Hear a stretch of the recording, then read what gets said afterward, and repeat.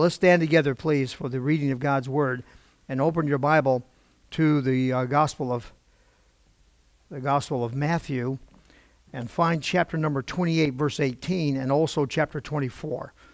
So kind of find chapter 28, 18. We'll look at that verse, and then we're going to move over to chapter 24 and look at one verse there, and that's verse 14. So Matthew 28, 18 and Matthew 24, 14 for the reading this morning, and then we'll get into the message. Now, I praise the Lord that He is Lord, and not Gavin Newsom. I praise the Lord that He is Lord, and not President Trump. Amen. I praise the Lord that He is Lord, not Jerry Scheidbach. Amen. Yeah. I thought you'd get particularly glad right about there. Amen. I'm glad that He is Lord and not you. I'm glad that Jesus is Lord. And He rose from the grave with this declaration. He said, "All power is given unto me in heaven and in earth." Now, we've examined that great truth quite a lot here at Lighthouse Baptist Church, and so you're pretty well instructed in all that goes behind that major announcement. But we're going to read it again. I want you to understand that the word power here translates exousia, and it means authority or right to rule. And Jesus rose from the grave, finally got His disciples gathered to that mountain in Galilee where He had appointed them to meet after the resurrection. And that took some doing. It takes some doing to get us to do what He's called us and told us to do, doesn't it? He finally got them there. And when He got them there, He made His declaration. All power, all authority, all right to rule is given unto me, Jesus said. In heaven, oh, well, we know that. That's fine. He didn't stop there, though. He said, and in earth. Now go over to Matthew 24 and let's look at verse 14, where He gives us a promise concerning the gospel of the kingdom. Now there's the gospel of grace and the gospel of God and the gospel of the Lord Jesus Christ and the gospel of the kingdom, the gospel of peace, and guess what? It's all one gospel. There's only one gospel. There's not several different gospels. If you come up with any other gospel than the gospel, you got the wrong gospel. So all of these expressions simply tell us something about the gospel. And here we're learning something about the gospel. That it is the gospel of the kingdom. The Bible says in Matthew 24 verse 14, "And this gospel of the kingdom shall be preached in all the world for a witness unto all nations." And give special attention to the clause that follows, "and then shall the end come." Father, help me to preach in these, to hear what You have for us today, Lord. As my heart is full, Lord, I trust with the message You have intended for us this morning as we think about making sure we keep the focus on the right thing. We got a lot going on, Lord, that can easily distract us and distract our hearts away from where Your heart is centered and where Your heart is focused. So I just felt led some time back, Lord, to stop and make sure my own heart is focused where Your heart is. And so that our church also, Lord Jesus, might be focused where You want us focused. All the other things are important, Lord, but they are periphery. And I pray You'll help us to realize that. In Jesus' name I pray and ask for this. Amen. Thank you. You may be seated. The main work of the church is the preaching of the gospel of Jesus Christ.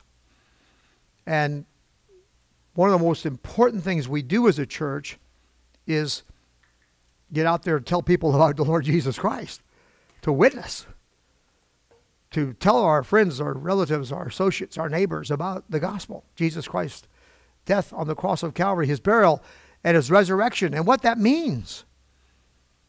the importance of that great event in history where God, who provided his own Son as sacrifice for us, that we might be saved from the wrath to come. There's a lot in that. And we need to make sure that we stay focused on the main job.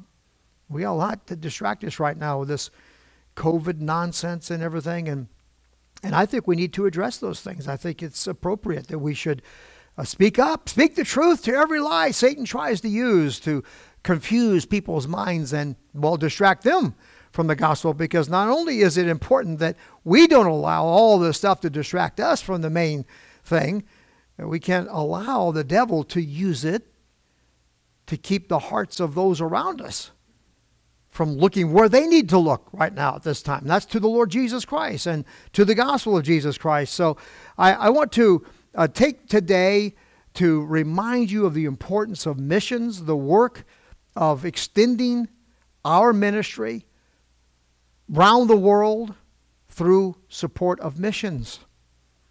And so we have a missionary with us who's in Papua New Guinea. Well, actually he's here right now, but he serves in Papua New Guinea, and he'll be preaching in the next hour, and I'm looking forward to hearing his message. And I'll introduce him at the end of this message today. And I want you to think about missions, and let's pray that God perhaps will allow us to have a part in his ministry there in Papua New Guinea. And also that God will help us have the support we need to maintain the commitments we've made to our current group of missionaries. So we're talking about missions this morning. Let's go ahead and get into this. Jesus is the King. All mankind are his subjects. He conquered the devil, and he bought the world. He beat the devil, whooped him, defeated him, and the Bible says cast him out. John 12:32, Jesus said that the prince of this world is judged, and he'll be cast out. Of course, we look around and say, wow, if he can do what he's doing down here right now, being cast out, Lord have mercy when he comes. And interestingly enough, that's what the Bible says. Read Revelation chapter 12. When he's cast out and cast to the earth, the Bible says, woe unto the earth. Yeah, he's working a whole lot of mischief right now as prince of the power of the air. He was prince of the world. He is no longer prince of the world. He was cast out. Now he's prince of the power of the air. And he is the spirit that works in the children of disobedience. Ephesians 2:1 and 2. And look at the mischief he's causing in the earth right now in that capacity. No wonder in Revelation 12, when Michael finally whoops him and casts him down to the earth, the Bible says, woe unto the earth, because he's coming with great, great wrath. But right now, you understand the situation? The Spirit of Jesus Christ has been sent into the world to reprove the world of sin, of righteousness, and of judgment. Jesus spoke to this so often in his ministry, beginning in John chapter 7, when he told us that out of our belly would flow rivers of living water, and the Holy Spirit comes behind that statement and says, hey, he's talking about me. The Holy Ghost had not yet been given because Jesus had not yet been glorified. Newsflash, he's been glorified. Holy Ghost has been given. Now the Spirit of Jesus Christ who dwells in us is to fill us and flow through us. And the Spirit that is in us is greater than the spirit that is in this world. The Spirit of Jesus Christ in us and who moves through us is greater than the spirit that operates in the children of disobedience. So how is it that it seems they are, and by they you know who I mean, the children of disobedience, the children who refuse the gospel, those who cry out, we will not have that man to reign over us, Luke chapter 19, verses 12 to 27. You got to read that parable and pay attention to it.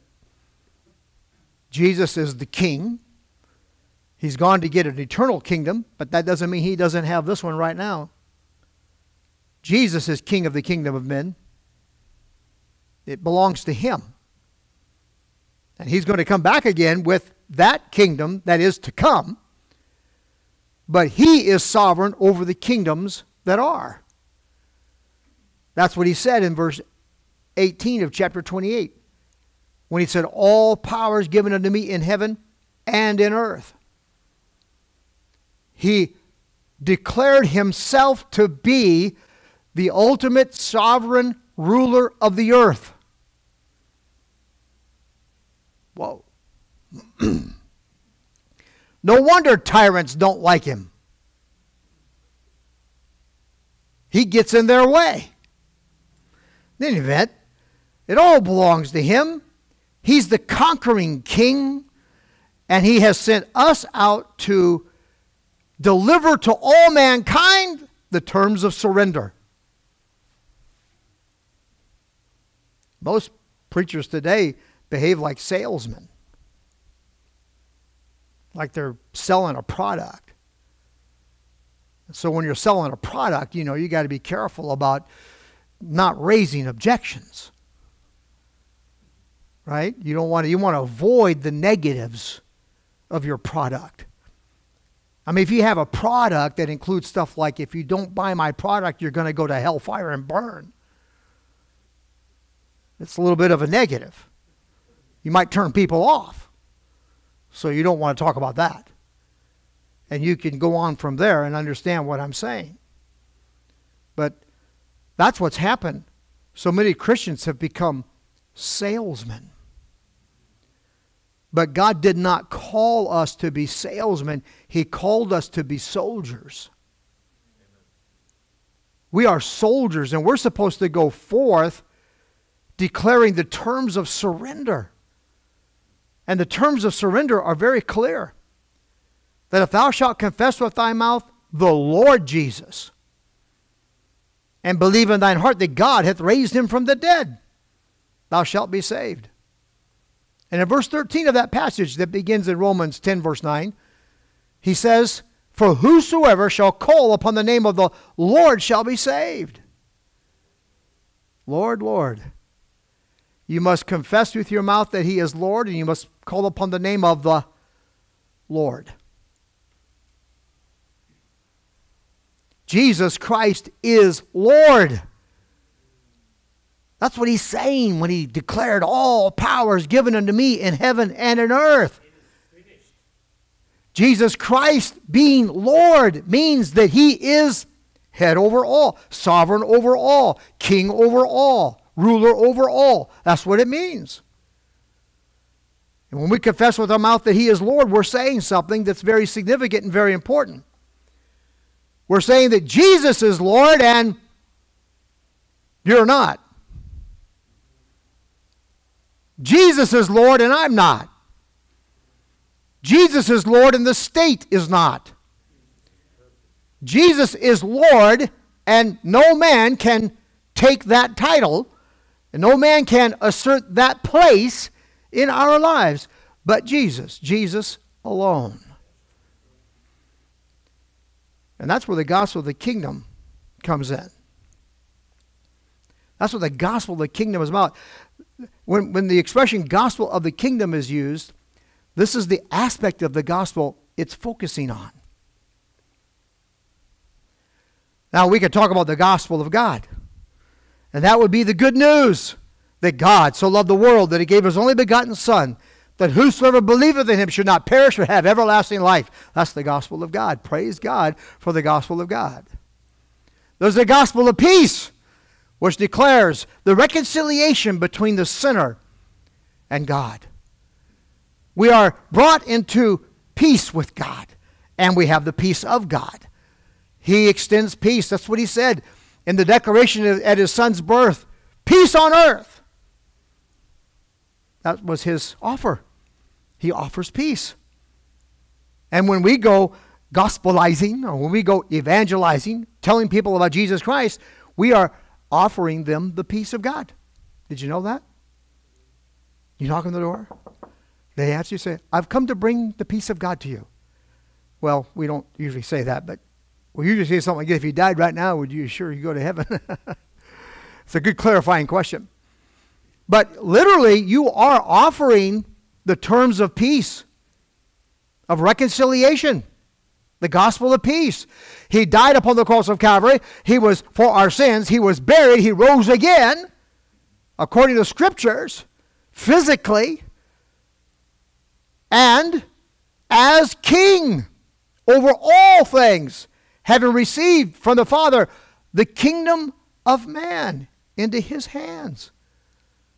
Yeah, Satan said earlier in the beginning of Jesus' public ministry, all the kingdoms of the world are given to me and to whomever I give them. And Jesus, who straightened him out every time he said something wrong during that ordeal, by the way, right? Satan used a verse and tried to get Jesus to jump off a pinnacle, this kind of thing. And Jesus corrected him. He didn't correct that because it was true. God had given, at that time in history, God had given to Satan all the kingdoms of the world. But then the Father sent his Son to take them back. That's what he did. And Jesus came and he bound that strong man and whipped him, and then on the cross defeated him because he paid the wages of sin, breaking the power of Satan over mankind, who had the power of death but no longer has it. And Jesus rose again, defeating the grave and defeating death, and declaring himself to be now possessor of all power over heaven and over earth. So our Lord Jesus Christ, in the gospel of peace, offers reconciliation with God. In the gospel of God, offers a sacrifice that God accepts as an atonement, as payment for all our sins. We have the gospel of Jesus Christ, which is the declaration that Jesus Christ, the Son of God, died for our sins according to the Scriptures, was buried and rose again. And here you have the gospel of the kingdom. Again, it's the same gospel every time. But when I go to a door and I offer the gospel of peace, Jesus told us that if they don't receive it, then you are to withdraw your peace from that house. Wow. So those, we offer someone the gospel of peace. If they reject it, we say, okay, offer withdrawn. That doesn't mean they can't have it offered by somebody else, but amen. But that's what Jesus said. Boy, he's talking to this woman at the well, right? And he's telling her, I have the water of life. And she says, well, give me this water that I may drink and never thirst again and not have to come here to draw anymore. And Jesus says, okay, go get your husband. She said, I don't have a husband. He says, you're right. You're honest. That's good. You're truthful. That's good. You've had 5. The fellow you're shacking with now is not your husband. And somebody should come get Jesus, take him aside, and say, Jesus, don't you know how to be a soul winner? That's not how you do things. I mean, the lady asked for the water. Give her the water, for heaven's sake. Tell her, bow your head, repeat after me. Isn't that what we're trained to do? Somebody says, okay, I want your water. Bow your head, repeat after me. Jesus says, go get your husband. He brings out a sin in her life. He brings out an issue of separation between her and God. He points at it. And believe me when I tell you, that wasn't the only issue of separation between her and God. You understand? That was not the only issue of separation between her and God. He didn't go through a long list of every area in her life where she was failing. He pointed to a specific area of her life where it would bring conviction for her sin and make her recognize the truth that she is a sinner and that she was being flippant in her attitude. And Jesus Christ challenged her conscience. Well, if you try to win people to Christ that way, you're not going to win very many people to Christ. I'll tell you what, I'll win more people to Christ that way than you ever will with your sales techniques. Oh, you'll get a whole lot more people to bow their head and pray than I will. But I guarantee you won't see very many of them in heaven. the Bible says that many will gather in that day and say, Lord, Lord, have not we this, have not we that? And Jesus is going to say, I don't know you. I don't know you. We ask the question, do you know the Lord? But the bigger question is, does he know you? That's the bigger one. So, we're not salesmen. We're soldiers.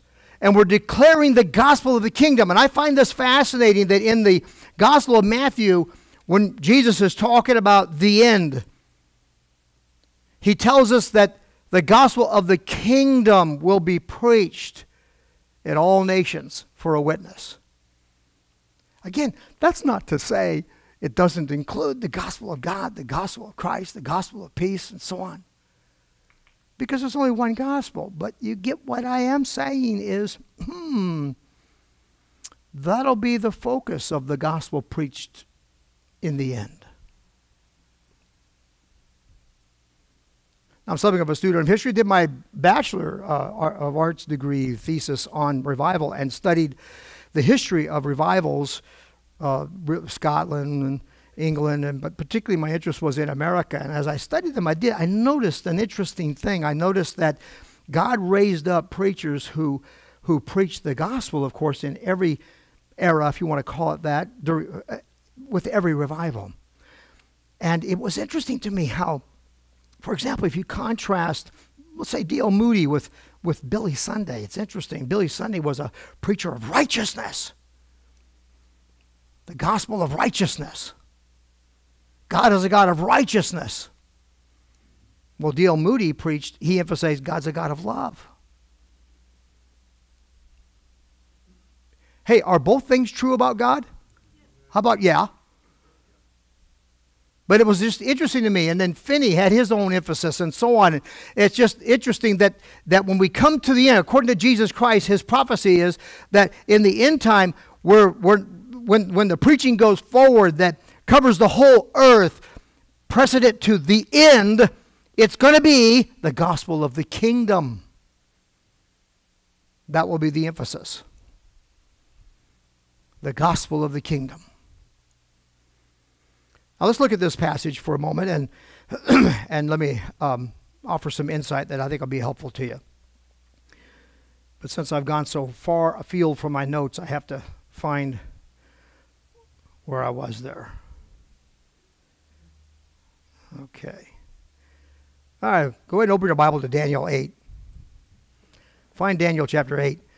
I ask you to give special attention to that clause that concludes verse 14.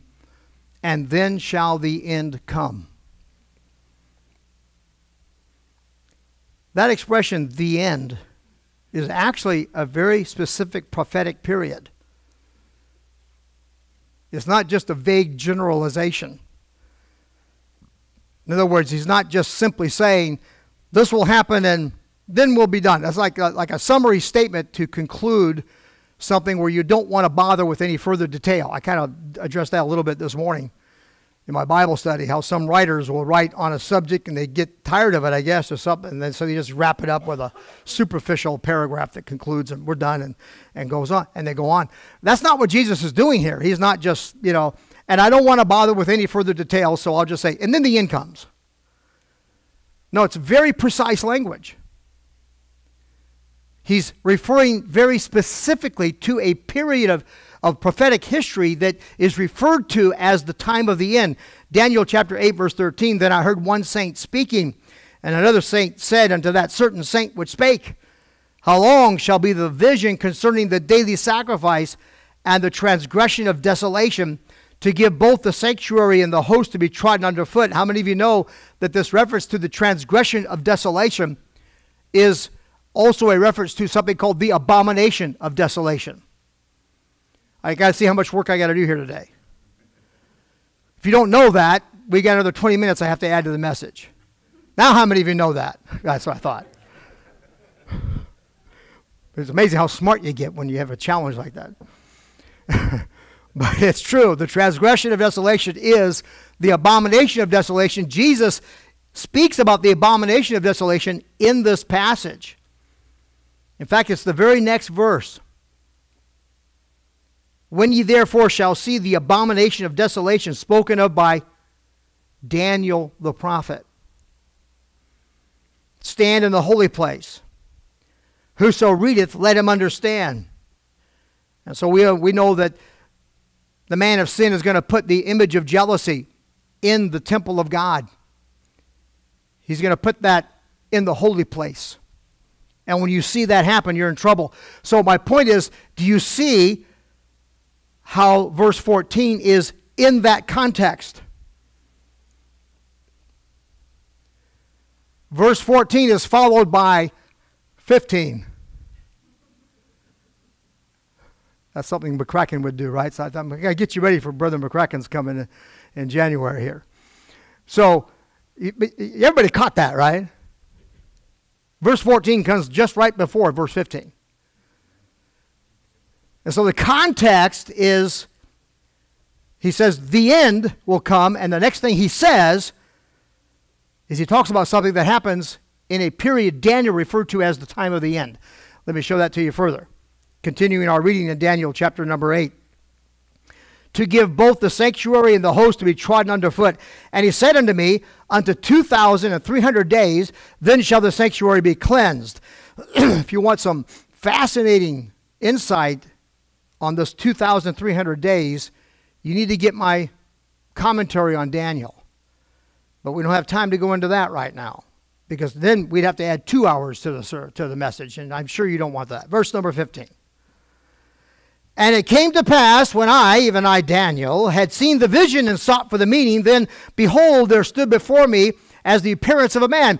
And I heard a man's voice between the banks of Eli, which called and said, Gabriel, make this man to understand the vision. So he came near where I stood, and when he came, I was afraid and fell upon my face. But he said unto me, understand, O son of man, for at the time of the end shall be the vision. And he said, behold, I will make thee know what shall be in the last end of the indignation, for at the time appointed the end shall be. When Jesus said in verse 14 that the gospel of the kingdom, or this gospel of the kingdom, will be preached among all nations for a testimony and a witness to all men and so on, he said that'll happen, and then this will happen. First that happens, then this happens. There's another passage that talks about what happens first before this. It's in 2 Thessalonians chapter 2. We won't take time now to go and study, but it's true that that which withholdeth will withhold until he be taken out of the way. I believe it's a reference to the Holy Spirit present here in the Lord's church that will be taken out, be removed, and when he, the restraining Holy Spirit, the Spirit greater than the Spirit in this world, the spirit of Antichrist, which is already in the world, according to the Apostle John, is the spirit of Satan, the prince of the power of the air, the spirit that works in the children of disobedience. The children of disobedience being identified as those who reject the gospel, who reject Christ's claim to be king, Christ's claim to be Lord. They reject that. So the heathen rage and imagine vain things, and the kings of the earth set themselves and take counsel together against the Lord and against his anointed, means Christ. And they say, let us break their bands asunder and cast away their cords from us. That spirit that operates in the children of disobedience that hate Jesus Christ. Unless you're talking about some sweetie pie who feeds people. Make sure they have something to eat and heals them. They like him. That's that John 6 crowd, you know. Some of you know enough Bible to know I'm preaching it. That John 6 crowd. They came, followed him all over because they liked the way he cooked lunch. That's what they liked about him. But when he said something like, eat my flesh, drink my blood, they said, what? And so his disciples came to him and said, Lord, you can't talk like that. You're making them you're making them sick. I paraphrase that part. I've just made that up. But you get the idea. I'm giving you the gist of what's going on here in this story in John 6. He says, eat my flesh, drink my blood. You have no part in me. They said, I don't want to eat your flesh or your blood. I want another basket of fish. I'll take some more of that bread you distributed earlier. I don't want to eat your flesh or drink your blood. What's this eat your flesh, drink your blood stuff about?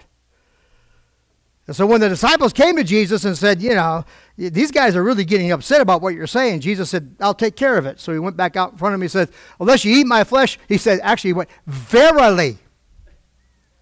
Verily I say unto you, unless you eat my flesh and drink my blood, you have no part with me. And he looks at his boys and says, how's that?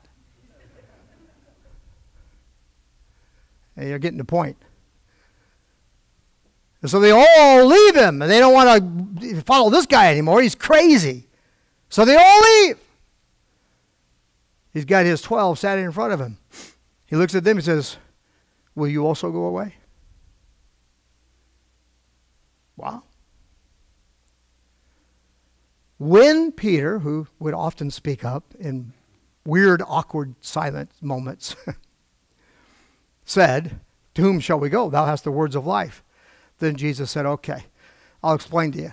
What I'm saying to you is spirit and truth. Not flesh, not physical, spiritual. People like the physical Jesus who feeds people and heals them. But they don't want the Lord Jesus Christ. They don't want Master and Lord.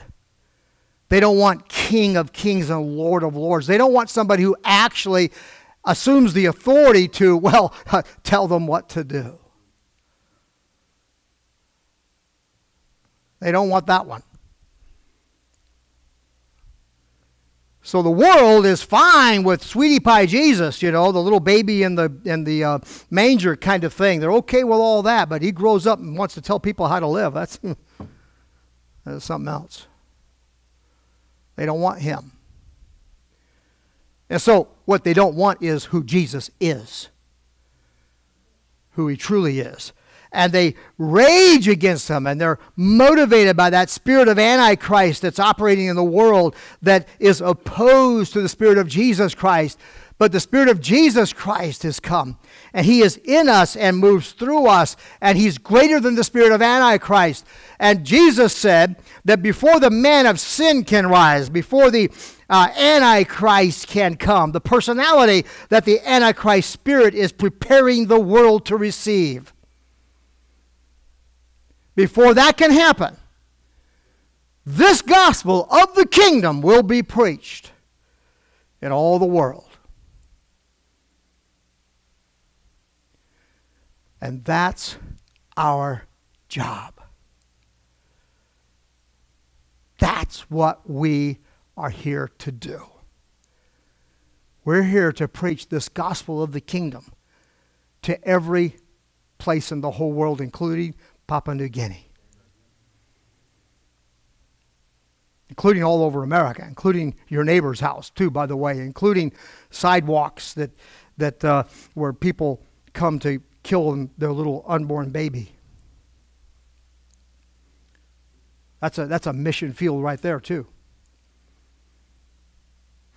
Beginning in the first week of August, we're going to set up a training time for you to learn how to be a witness to these young ladies usually who are coming, well, not always, sometimes they're the older ladies too, but they'll come looking for relief, looking for a way out of their dilemma, and you'll be there to show them a better way.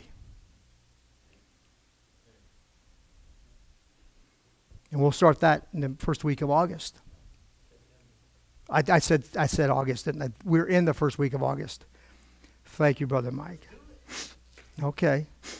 Go ahead. Go out there. Anyway, I think it'd be good to have the training that Brother Mike and Alicia is going to provide for us. Brother Mike's going to give us a little course on this. I'm looking forward to it. But that'll be the first week of September. So glad to get that clarified. Had many of you panicked. What? But this is what we're here to do, is to get the gospel out. And we need to support our missionaries. We've got a missionary in Canada. We've got missionaries in Fiji. We have missionaries in Croatia, Laos. We've got missionaries in China. Yeah. And in Hong Kong, which are not the same thing. But anyway, we have missionaries in all these different places, and we have our evangelists that we support, like Brother Beckham and Brother Dave McCracken and Brother Abbott. And then our training institution that we support, West Coast Baptist College. And we support these works because all of these works further this main job. That's to get the gospel out to all the world.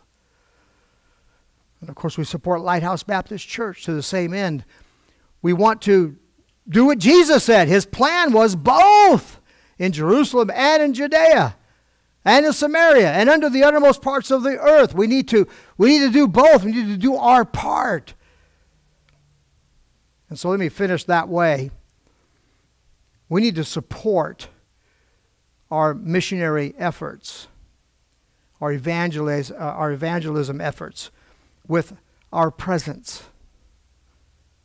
That's P-R-E-S-E-N-T-S, in case you didn't know which presence I'm talking about. In Romans 13:15-16, it says, "And how shall they preach except they be sent? As it is written, how beautiful are the feet of them that preach the gospel of peace and bring glad tidings of good things." That's why I wear very pretty socks. Yeah. All right, this is the fun part of the message. Enjoy it while you can. But they have not all obeyed, the Bible says. They have not obeyed the gospel. For Isaiah saith, "Lord, who hath believed our report? Notwithstanding, ye have well done, that ye did communicate with my affliction," Paul said in Philippians 4:14. "Now ye Philippians know also that in the beginning of the gospel, when I departed from Macedonia, no church communicated with me as concerning giving and receiving, but ye only." And when you communicate with a missionary, it's a good idea to add a little something to it. In other words, when he says communicate here, he doesn't mean they had a conversation. What he means is they imparted to Paul things he needed for the work he was doing. That's what that meant. So he didn't just simply write him a letter, although a letter is very welcome.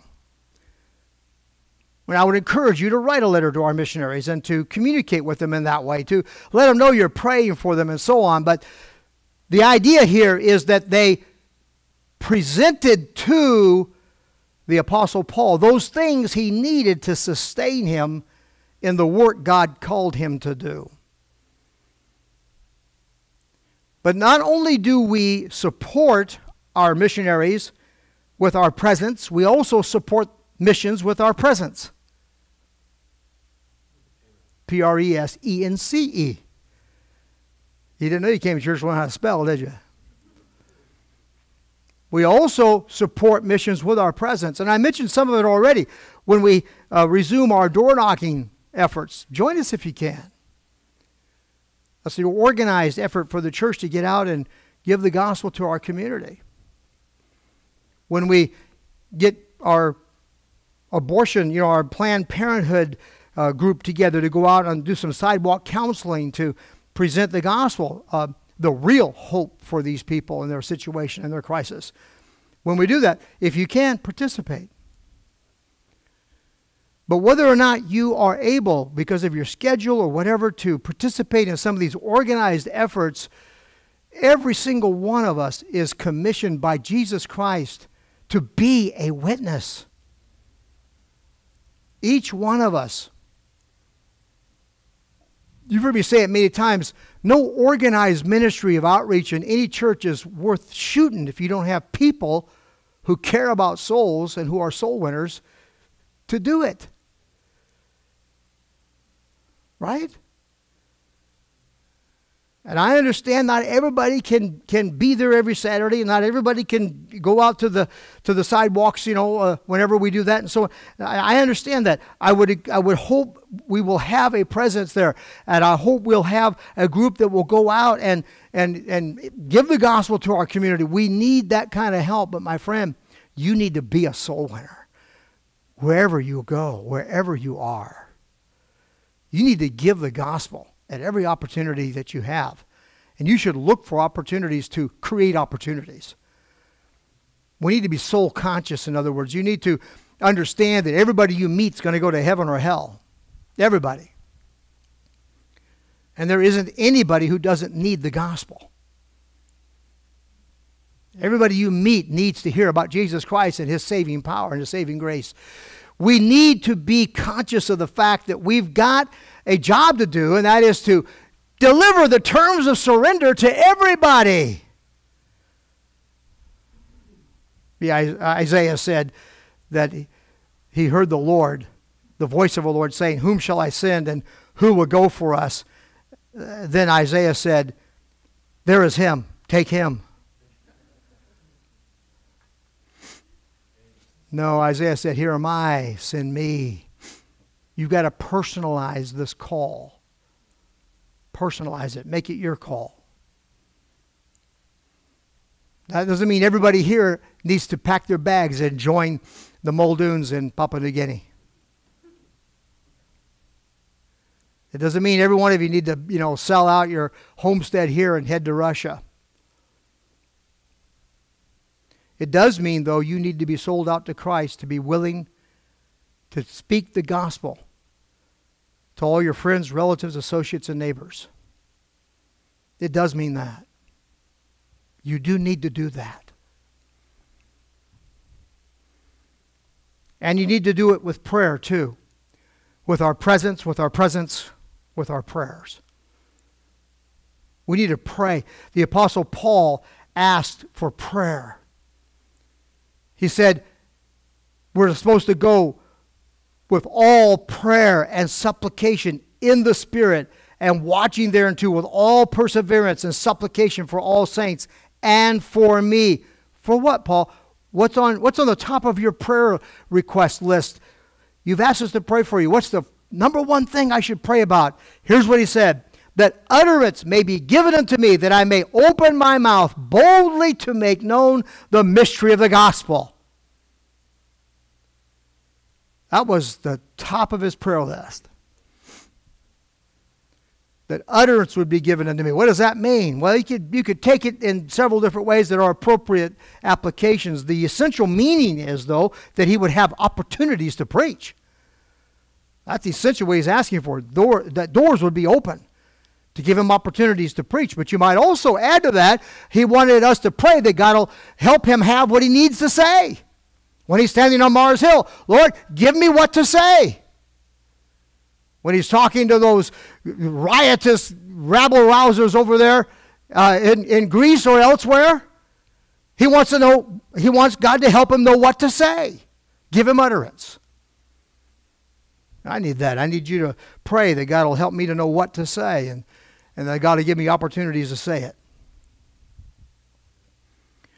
And you also need to pray that God will give you what to say and opportunities to say it.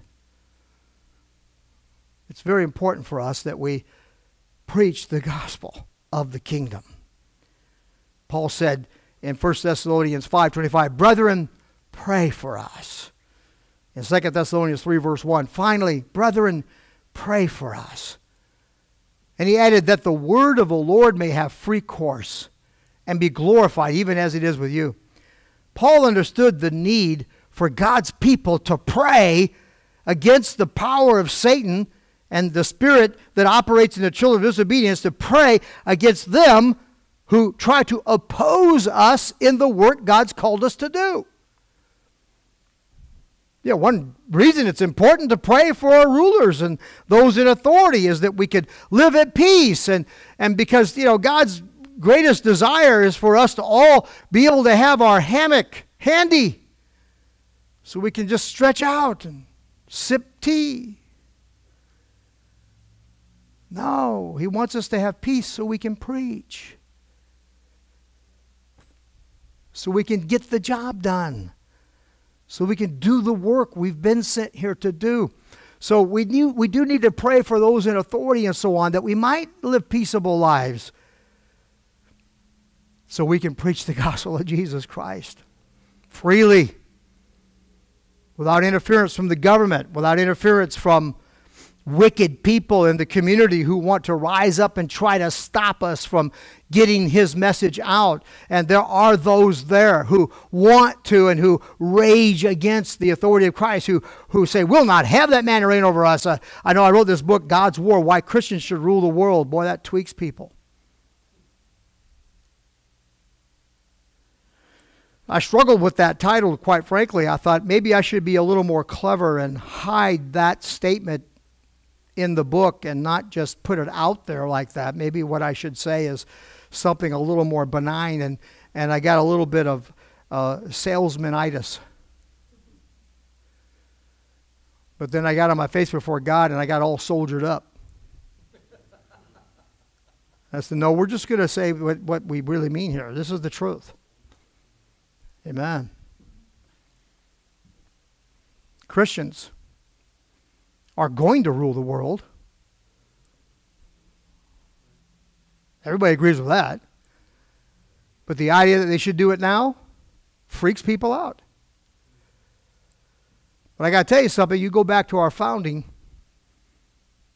Those men believed in God. They believed in Jesus Christ. They believed Jesus Christ was Lord. They believed that the Holy Spirit of God reigned over the earth. They believed some stuff that would probably school many of us. They believed the Bible was the Word of God. They believed that you could not rule or govern men apart from the Bible. That's the kind of thing they believed. And they gave us a country that's organized to support our inalienable rights of liberty. So what has happened to that since we began giving power over that government to men who don't believe those things? What has happened? Well, we're losing our liberties. So I stand by my thesis. Jesus Christ is king. All mankind are his subjects. And we're a whole lot better off when Christians run things than we are when these lost people do. And by the way, the lost people are better off too. Everybody benefits when somebody with integrity and a sense of righteousness and understands right and wrong as it's taught in the Bible, when they are in control of the levers of power, everybody benefits. We need to be preaching this gospel of the kingdom. Let's stand together, please.